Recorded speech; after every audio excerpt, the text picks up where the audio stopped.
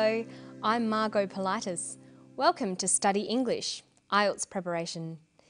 Today we're going to talk about businesses and different ways to discuss economic information. We're going to listen to an interview with the head of a large clothing company. Then we're going to look at how he describes the success of his company. Here's Derek O'Neill. Well, we've said before that we've had consistent growth over the last 4 to 5 years. We've delivered EPS growth in excess of 20% over the last 3 years. Growing earnings at 25, 30, 35% forever becomes impossible. I think we end up owning US GDP in about 2023 with 25% growth. We've registered that 15% is our plan, and we think that's a good target.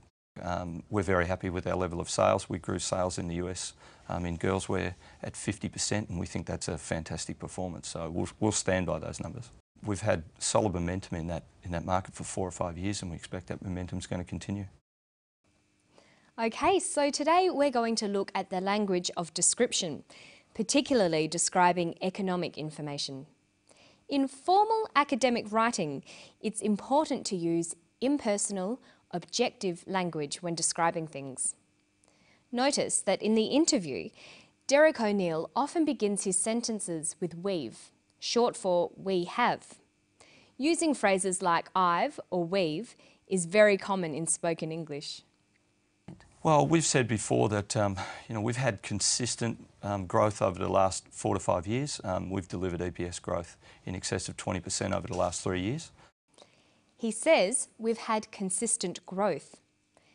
We've delivered growth in excess of 20%. We've had solid momentum in that market. How would you turn these sentences into more formal descriptions? Take the first sentence. We've had consistent growth. Generally, the first person forms of I and we are not used in more formal writing or when describing economic data. We'd use an objective form. There is, there are, there has been, or there will be. So we've had consistent growth becomes there has been consistent growth. Look at this one. We've delivered growth of 20%.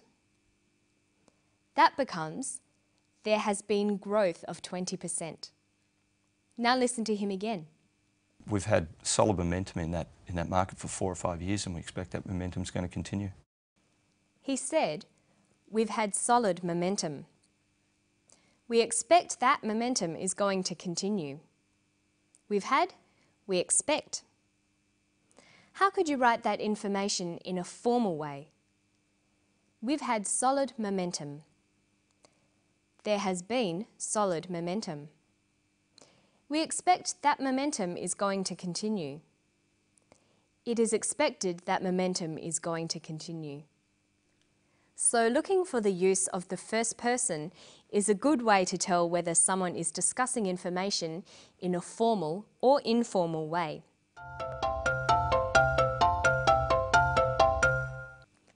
You should remember that in an academic context, you always need to include evidence to support your opinions or descriptions. You should try to always include data to explain and support what you're saying. Data is information, especially facts and figures, numbers, percentages, and dates. In formal language, you need to include data to support your arguments. Listen to the data Derek uses. We've delivered EPS growth in excess of 20% over the last 3 years. Growing earnings at 25, 30, 35% forever becomes impossible. I think we end up owning US GDP in about 2023 with 25% growth. We've registered that 15% is our plan, and we think that's a good target. He mentions a variety of facts and numbers, but he also describes how the data has changed. That is, the degree or type of change. To describe data, there is a variety of word choices. You can use both adjectives and adverbs, words that describe. Of course, adjectives describe things and adverbs describe actions. so you'll need both nouns and verbs for your descriptions. For example, you might use nouns like the rise, the increase, or the growth. Listen to Derek again. Well, we've said before that we've had consistent growth over the last 4 to 5 years. They've had consistent growth. He uses an adjective, consistent, with a noun, growth. Let's look at a table. To describe numbers going up, we can use nouns like the rise, the increase, or the growth. And to describe numbers going down, we can use the drop or the decrease. Then we've got adjectives to describe those nouns, like rapid, slow, slight, dramatic, sudden, or consistent. And we can put these together.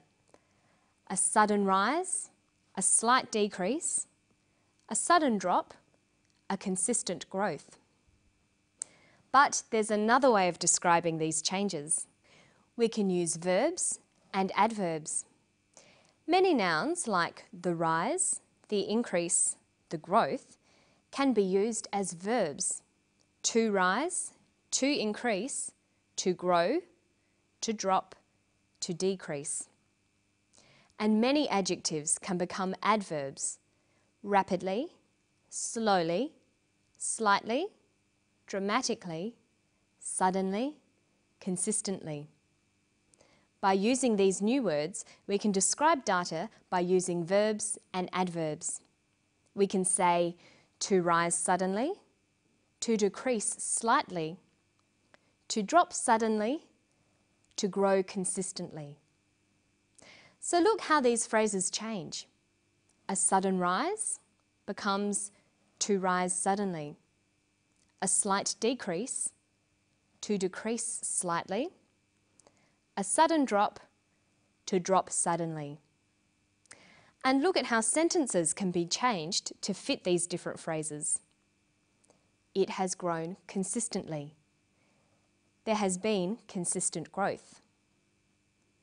It's important to always use a variety in your written work. Sometimes use verbs and adverbs to describe data, and sometimes use adjectives and nouns. It will make your English sound much better. Okay, listen to the clip again, and then we'll try to put together all the things we've looked at today. Listen for personal descriptions, simple verbs, and descriptions of data. Well, we've said before that we've had consistent growth over the last 4 to 5 years. We've delivered EPS growth in excess of 20% over the last 3 years. We've registered that 15% is our plan, and we think that's a good target. We're very happy with our level of sales. We grew sales in the US in girls wear at 50%, and we think that's a fantastic performance. He finishes by commenting on the data and its significance for the company. Okay, let's go back over the steps we've looked at today. When you're making an argument, it's important to support your case. You must include data or facts. Make sure you discuss this data. Use objective, impersonal language. Describe changes to data by using a variety of noun, adjective, and verb, adverb combinations.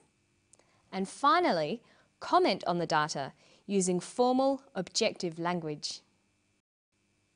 And that's all for Study English today. Don't forget to keep reading, writing, speaking and listening to English as much as you can. And why not try to rewrite some conversational English into more formal academic styles? I'll see you next time for more IELTS preparation. Bye!